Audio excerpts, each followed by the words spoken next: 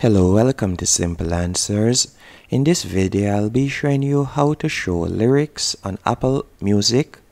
The first thing you will need to do is open the Apple Music app.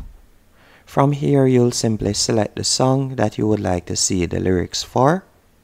And you're going to tap in the bottom left-hand corner. And you'll be able to see the lyrics as the song play, as you can see right here. Another option that you can also do is, after selecting the song, you could tap on the three dots in line with the song name.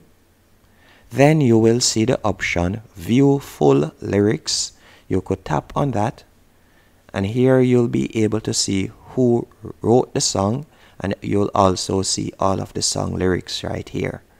Hope you found this video helpful and informative. If you did, be sure to hit the like button and subscribe, and thank you for watching.